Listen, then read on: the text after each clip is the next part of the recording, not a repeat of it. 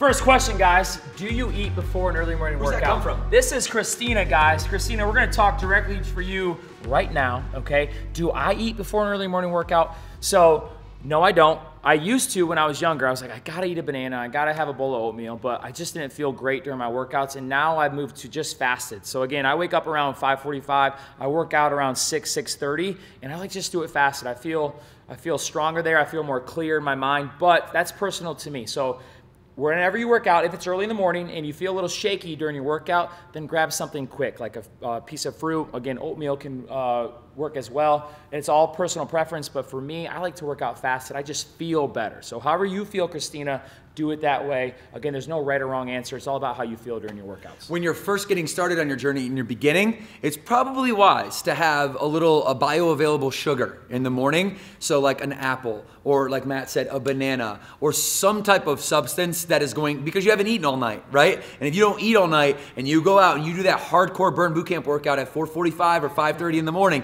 and you hadn't eaten, what are you running on?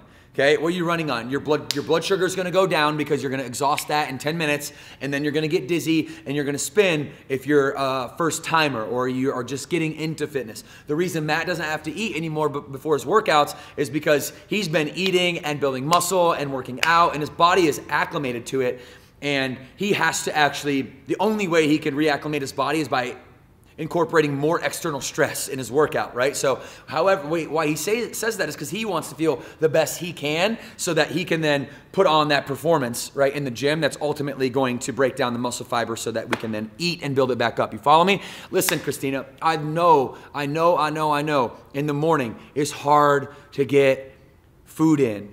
You're not that hungry, probably, a lot of people aren't, and but at the end of the day, it just depends. If you're a beginner, I definitely want you to get some bioavailable sugar in. My favorite is an apple, all right? A couple bites of an apple on the way to the gym. That's at least gonna sustain you through the workout, all right? And then we definitely have to eat that post-workout meal as fast as we can. Matt, what's your post-workout go-to meal? My post-workout, actually I did it today, I had a glass of chocolate milk. And it was after a hard workout, and I needed, because I felt shaky, and I needed those quick sugars, those quick carbs, and I love to crush a glass of chocolate milk after a workout. And it's delicious. My favorite, this is gonna sound gross probably to you guys. Okay, are you ready for this? Don't make fun of me, Christina, all right, Burn Nation out there, this is my favorite thing to do, all right? I'll take about a half a cup of oatmeal. I'll take 4 egg whites, maybe 3, and 4 or 3 whole eggs, all right? I'll cook the eggs, I'll cook the oatmeal, I'll scramble the eggs, put it in the oatmeal, mix it up, and then put maple syrup on it. For the same reason that Matt does the chocolate milk, I'm putting that maple syrup on it as that fast, that sugar that's gonna help me get my recovery game on. Yeah. So, listen, yes.